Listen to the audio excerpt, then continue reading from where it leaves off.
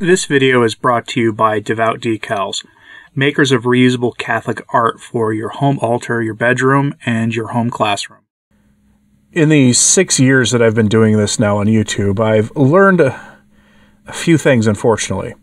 One of those is that every Lent, without fail, typically in Europe, you will find a story comes out that some bishop or some priest operating a very high-profile, historic parish somewhere decides to put blasphemous art in an attempt to have a more inclusive and welcoming Lent.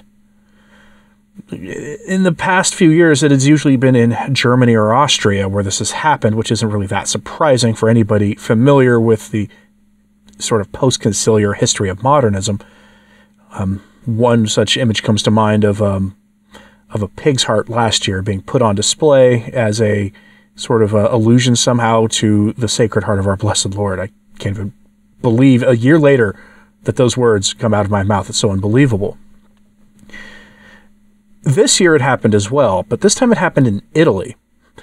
An artist put a painting up, and I debated whether I was going to show this on screen or not. When I reported on this during Lent, for those of you who took Lent and off from social media and YouTube, you didn't see this story, but when I did this video on that, I did show in one of the videos I did on this a brief image of the painting. I debated doing it here. I'm not going to, but it depicts our Lord having been taken from the cross, and you can see the wounds, and he is having we'll say, something done to him of a impure nature. I won't get more detailed than that, other than to say it's also of a James Martin nature, we'll say. As you might expect, the laity in Carpi, Italy, where this is happening, were upset about this. They protested it. They let their bishop know. And a new twist in this story happened.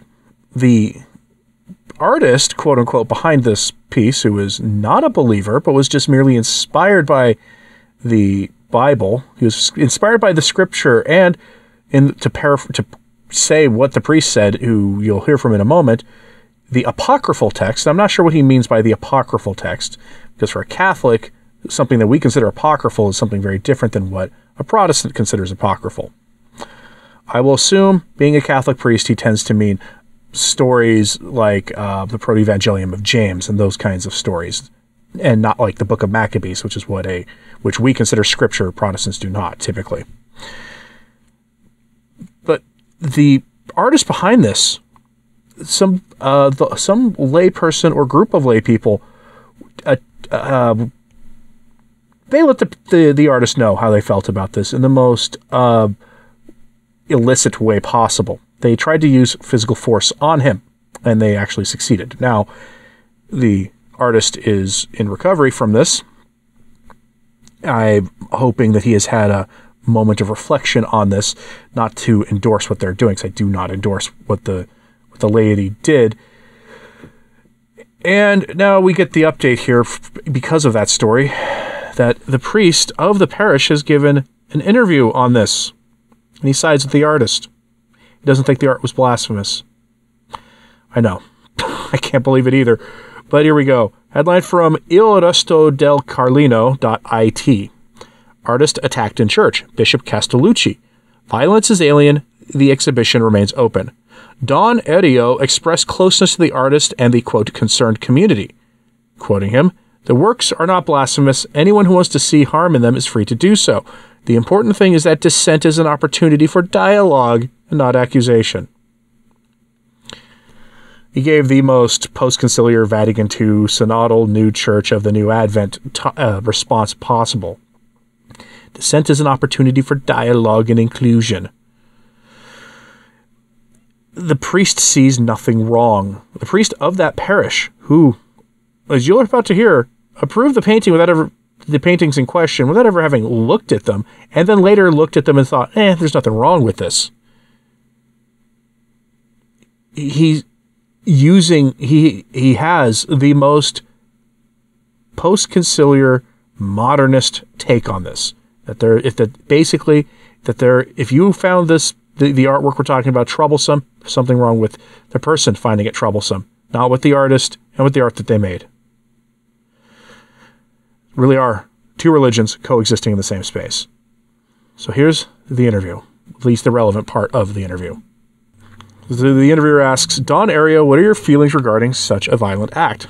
And his response, the first feeling is of closeness to the artist, to whom I wish a prompt and complete recovery. Then I express solidarity with the religious and civil community of Carpi, which is rightly lost and worried in this matter. The verbal and even physical violence which has exploded in the last weeks is alien to the air we breathe here. I hope that now the tone will really be lowered, recovering common sense and mutual respect. The interviewer continues.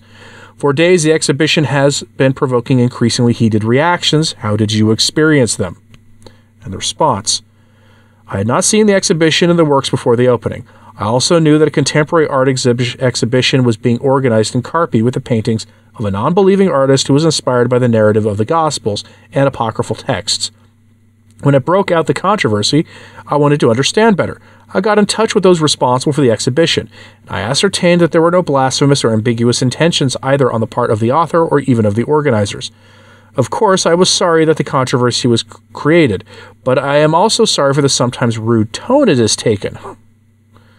I limit myself to praying for those who feel scandalized and for those who insult, offend, and attack, perhaps in the name of Christian truth, forgetting that Jesus asked the disciples to bear witness to truth in meekness. He's asked, why in your opinion, is there no blasphemy in these works? How do you see them? Again, remember the art we're talking about here and how I danced around describing it. I'll have a link to an article that shows the image in my show notes at returntotradition.org so you can take a look. So again, why in your opinion is there no blasphemy in these works? How do you see them? His answer, I read them in accordance with the intentions expressed by the author and the curators, as a personal and original interpretation inspired by some evangelical or apocryphal episodes. After all, starting from early Christian iconography up to contemporary songwriters, artists have always proposed paths and suggestions of a non-canonical nature. Anyone who wants to see harm in us, however, is free to do so. The important thing is that dissent becomes an opportunity for dialogue and debate and not for accusations and violence. The interviewer says, however, you don't think there was some naivety in the organization of the exhibition? In the response, if before the exhibition some of the organizers had thought about these possible readings, this controversy and even this bitterness could certainly have been avoided. But now, having ascertained the intention is not blasphemous, I think the exhibition should remain open for this foreseen period. Controversy, often artfully fueled, is not an ecclesial method and cannot influence pastoral choices. At the beginning of June in Carpi, as had already been planned for some time, the artist's construction site will be held. The diocese will invite artists to discuss religious themes in the spirit of the synodal work. End quote. And he's asked if they're going to close it prematurely or close it early, and he said no. And then they go on to other things. But they invoke synodality as to why they're going to continue showing and why it's okay to have blasphemous evil art that attacks the very personhood of our Lord, attacks his dignity at the most unbelievable and unspeakable ways. It's truly, truly remarkable that somebody like that managed to get through the seminary and become a priest. But remember, we've heard this many times. In Europe, it's true. In North America, the Central and South America, it's true. That the powers that be weed out Orthodox men from the seminary. If you're seen praying a traditional breviary or you have a little too much of a devotion to the Holy Rosary, you're often removed from seminary. Benedict helped fix a lot of that. That's why you now have much more conservative men in the seminaries, but even now they still try those things. I know because I've spoken with men who have been seminarians in the recent past and were expelled for being too orthodox. We have the situation where those who control the reins of power in the church, in most levels, fundamentally don't have the faith. I don't know how else to express this idea. This isn't merely bad taste in art. This is something has gone horribly wrong in the wiring of priests who would look upon art as I've been tried to describe it for you and said, this is fine. This isn't blasphemous. Oh, the intent is fine.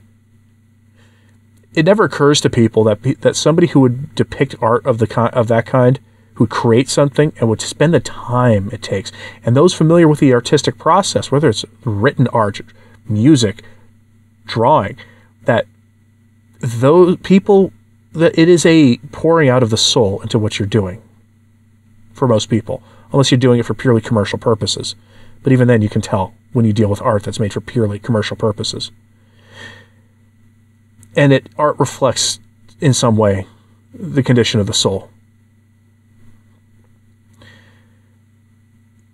It never occurs to that priest and to others that a person who would make such artwork would probably have no problem deceiving people as to its intention, including themselves.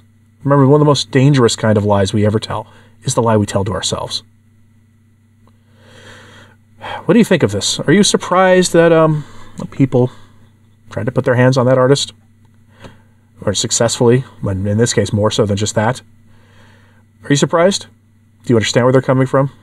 I'm curious what you think about this story. So let me know in the comments, please. Hit like and subscribe if you haven't. It does help. So to sharing this on social media, that helps too. And as always, pray for the church. I'm Anthony Stine. Ave Maria.